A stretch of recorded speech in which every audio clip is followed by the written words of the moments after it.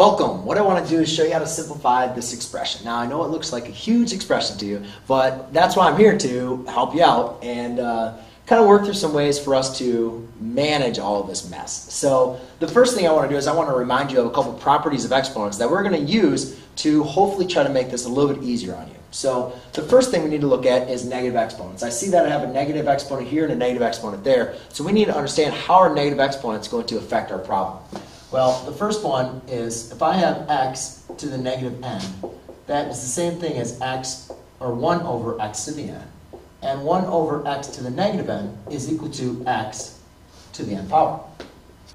The other thing I notice is I have multiplication and division going on in this problem. So we should understand how is that going to affect our problems. Well, if I had x to the a times x to the b, that's going to equal x to the a plus b. What that means is if I'm going to multiply two numbers with the same base, and they both have exponents, to solve that, I'm just going to add the exponents. Division works very similar. X raised to a power a divided by x raised to a power b is going to equal x a minus b. And then the last thing I notice is I do have some parentheses in here. And so I have a variable, or I have an exponent raised to another power. So the power rule tells us if I have a variable x to the a raised to the b power, that's simply going to mean x to the a multiplied times b. So when solving this, or when we're trying to simplify this problem, we need to look at using PEMDAS first. And that means I need to get rid of these parentheses. So I'm going to use this operation first. So remember, when you have an exponent, that exponent is referred to every single one of your terms inside your parentheses. So I have b raised to the negative fourth power and a squared raised to the negative fourth power. Well, remember that b can be raised to the first power. So therefore, when actually dividing or multiplying this out, I'll have b to the negative fourth, because 1 times negative 4 is negative 4. And then a to the 2 times negative 4 is negative 8, times 2a to the fourth divided by negative 2, a to the third, b to the negative third. So now, to simplify this problem, the best way that I want to explain this is I'm going to use my negative exponent rules to put them all on the same line where there's no more division symbol, because I don't like dividing, I don't like subtracting. It's much easier for me to multiply and add. So I'm going to use my negative exponent properties to put them all on the same line, and then I'll use my multiplication rule to add and subtract, and then whatever my answer is, then I'll put the exponents back where they're supposed to be.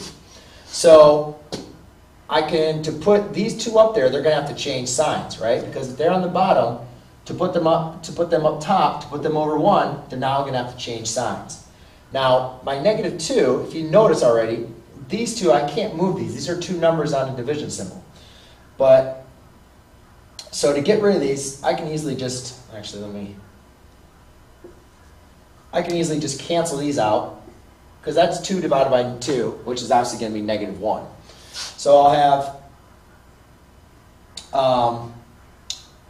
b to the negative fourth, a to the negative eighth. 2 divided by 2 is going to equal negative 1. It doesn't matter if it's on the top and bottom, so I'm just going to display that right there. A to the negative eighth, and then I have a to the fourth. Now a to the third up top would be a to the negative third. B to the negative third up top would be b to the third. That's me using my negative exponent rule. Now what I'm simply going to do is I'm going to combine these. I notice that I'm multiplying all these together, and I'm multiplying my two b's. So remember, when you multiply, you're just going to simply add.